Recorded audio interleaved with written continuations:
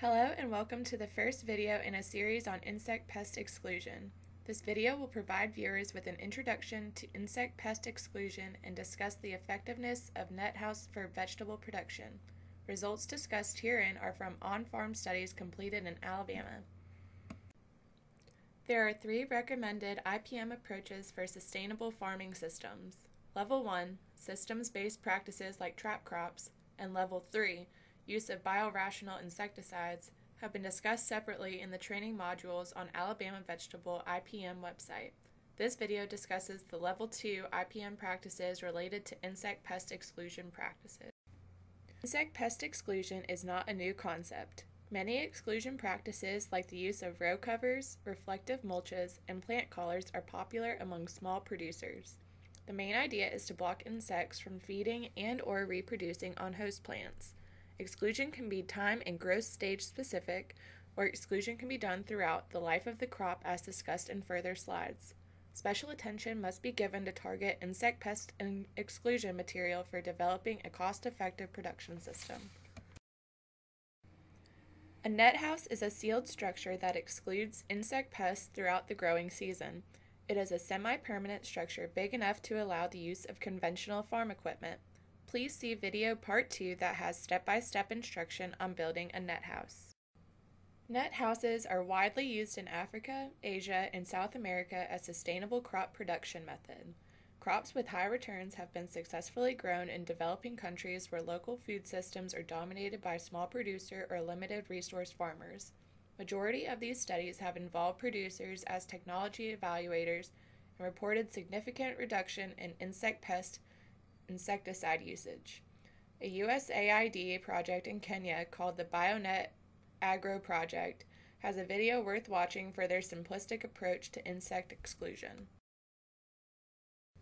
Low-cost net houses can be very useful for southeastern vegetable producers. A small net house using readily available materials can be used for raising insect-free transplants. The cost could be much less than a standard greenhouse. The slides that follow will describe results from a large net house study. This net house was evaluated in Alabama with tomatoes and bell peppers. A 50 mesh netting was used to exclude thrips and whiteflies that transmit diseases. Transplants were grown outside in a high tunnel and then planted in the net house. A double door was installed to stop insects from getting in. A step-by-step net house construction method is available in video part 2. Here is a look of the crops inside the net house. Tomatoes and bell peppers were planted using conventional equipment after complete construction. Traffic inside the net house was limited to prevent accidental pest introduction. A 40% retractable shade cloth was installed to lower the temperature. Producers are strongly encouraged to use sticky wing trap to monitor insect pests in open field or inside protected structures. There was a significant reduction in moth numbers inside net houses, as shown by the pictures on the right compared to the open field traps on left. Reduced moth numbers mean lower caterpillar pressure inside net house and improved crop production. Due to a 50 mesh screen, the large net house eliminated most of the major moths such as hornworms, armyworms, loopers, and fruitworms.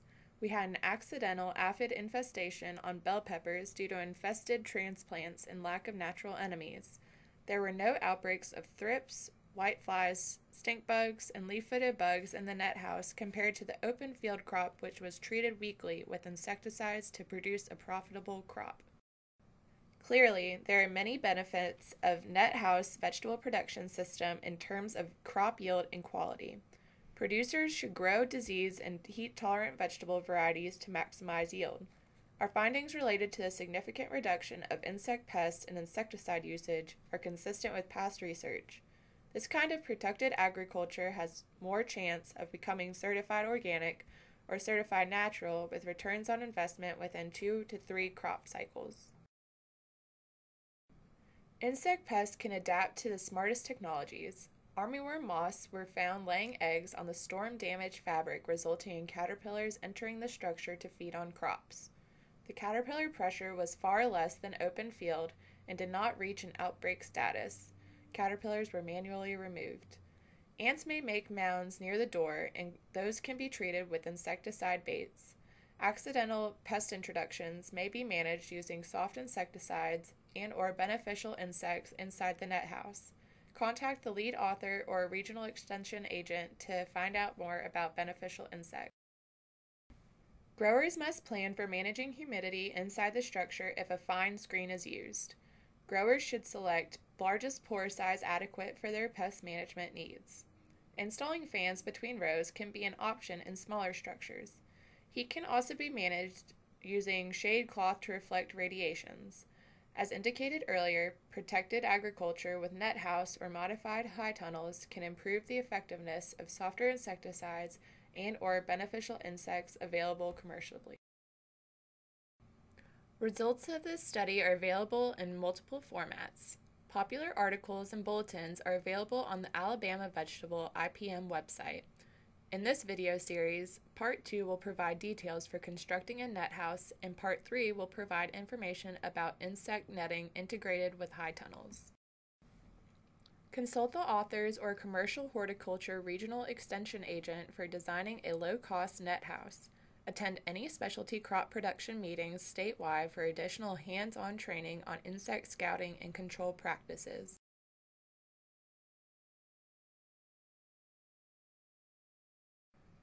We thank the funding agencies and industry partners for supporting the Alabama Vegetable IPM program.